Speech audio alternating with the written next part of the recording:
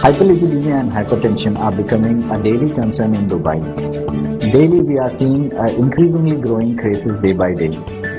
It is a big problem because majority of the patients will land up in heart attacks or brain attacks. We have majority of cases in the UAE where we have hyperlipidemia plus diabetes plus hypertension.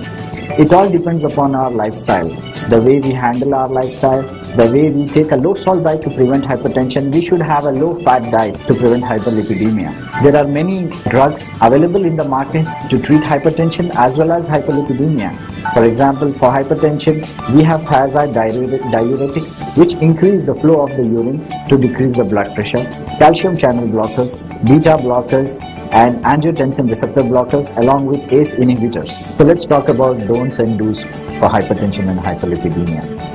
For hyperlipidemia and hypertension, you should not have a sedentary idle lifestyle first of all. You should not smoke, you should not take alcohol, and you should avoid diet rich in fatty food. Coming back to do's, you should have a healthy lifestyle. You should stick to a plan.